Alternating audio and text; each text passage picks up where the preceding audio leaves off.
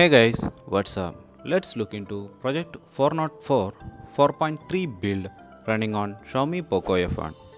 If you want to know the full installation, link is in the description.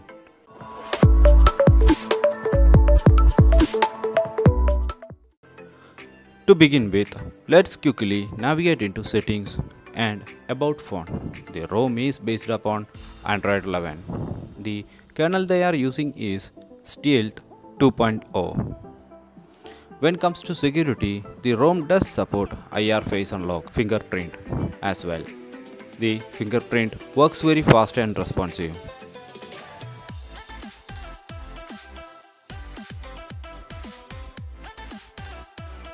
The face unlock also much faster enough. I haven't faced any issues with these options. Out of the box, the ROM is Google Play Protect certified. Also, it does passes all safety net checks, so you won't be facing any issues with banking applications.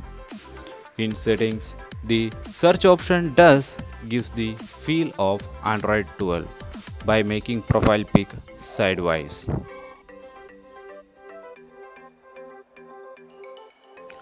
Under battery section, there are thermal switching, which is very important feature for gamers. You can select your own gaming thermals from this option. When it comes to system, the ROM does support OTA security update from Google. Let's talk about drop-down menu now. Drop-down menu has many tiles including screen recorder and SIM switching. There are other tiles as well. Screen recorder, it does allow you to record internal audio and microphone. After enabling this feature, I haven't faced any jitters or lags. Once you record, you can share it via social or any third-party tools. So now let's talk about app opening and RAM management. I'll be opening few applications and games as well. Let's start with Play Store.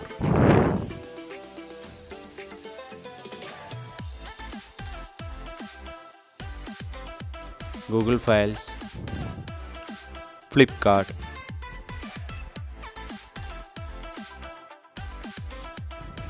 Google Search,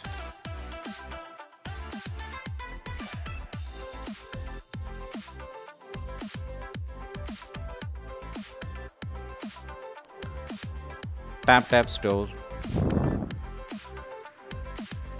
Chrome, Explorer,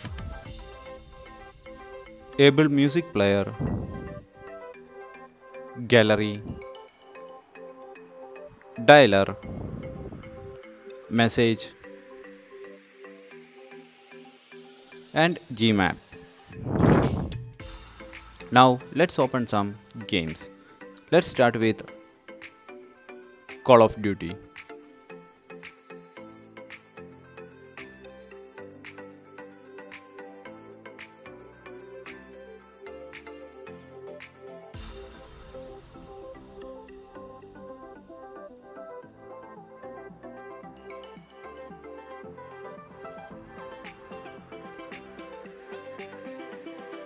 And Shadow Fight.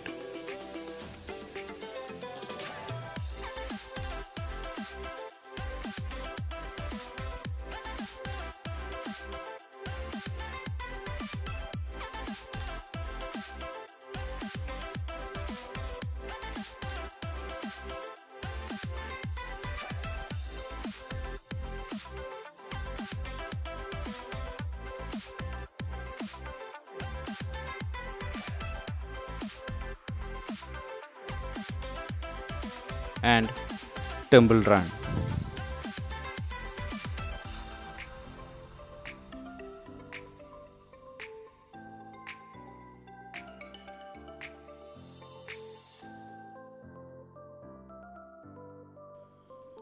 Minimize. And finally, PUBG.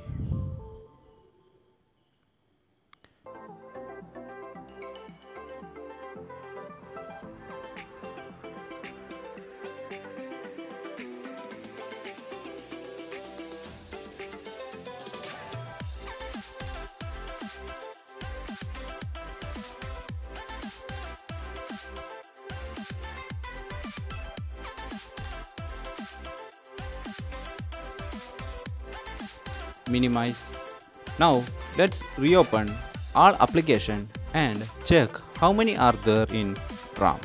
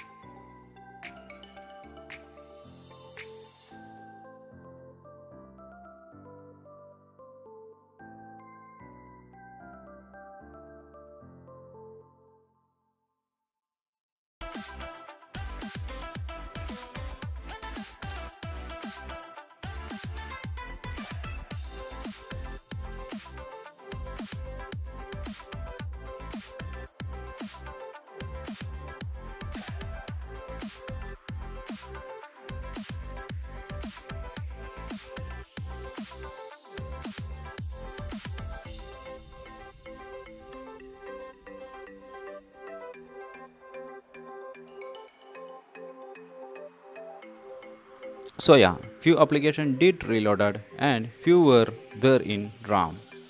Also, COD and Shadowfight did reloaded, but Temple Run and PUBG was there in ROM. So RAM management of this ROM is not that much bad, but can improve more. Also, app opening time was good and responsive. I haven't noticed any jitters while testing. Right from the home, you can get Google Feeds, which works pretty great. When it comes to recent menu, it does support taking screenshot. Also, editing option present. It does has the clear all option as well. When it comes to benchmark, the Geekbench scores single core 326 and multi-core 1081 without setting up any thermals.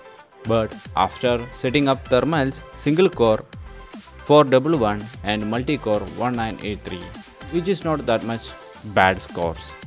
So without wasting any time, let's quickly get into gaming test. I'll be enabling screen recorder and FPS info as well, so you guys can understand how this ROM perform in terms of gaming.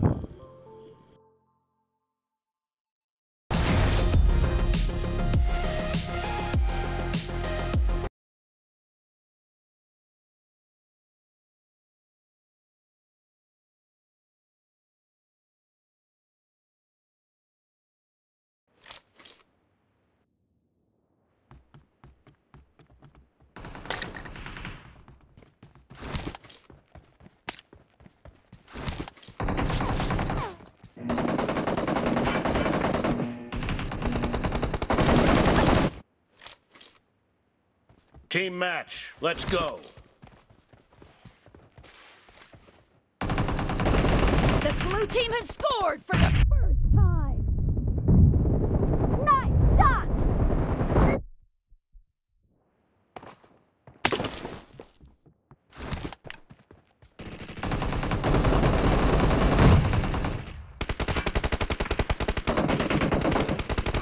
No mercy!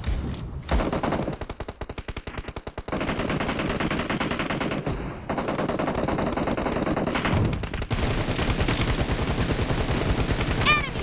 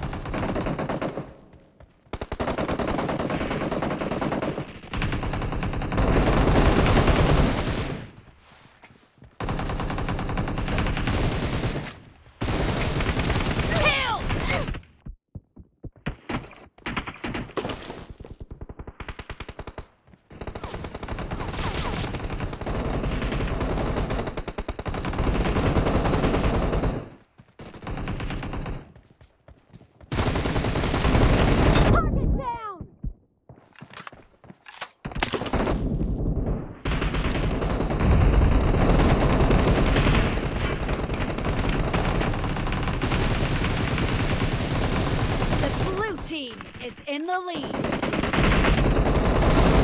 Dead!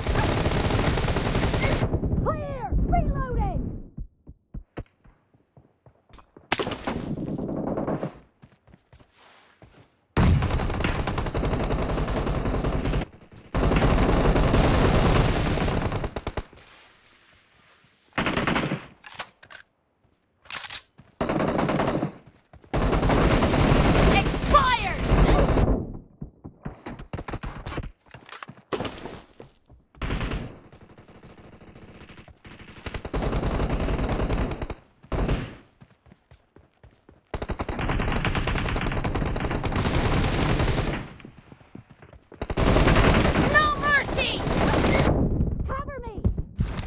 Killing spree for the red team!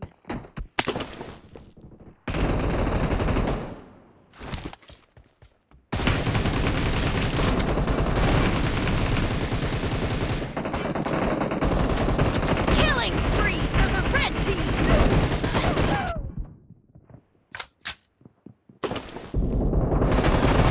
Expired!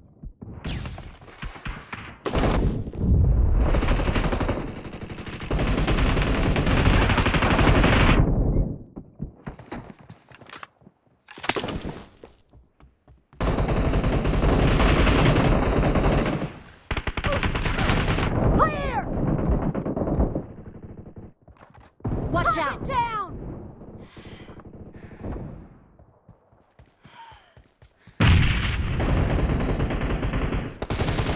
Enemy down! Target down! Reloading!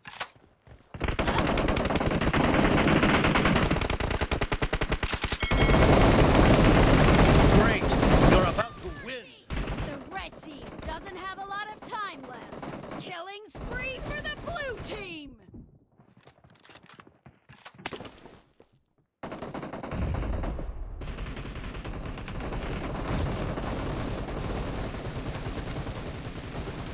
Expired!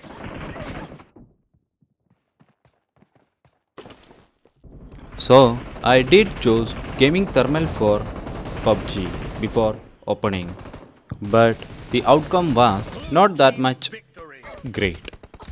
I was getting frame drop till 30 FPS in TDM, which is not at all good for gamers. So I'll be stopping gaming test here. There is no meaning in testing out hot drop with this ROM.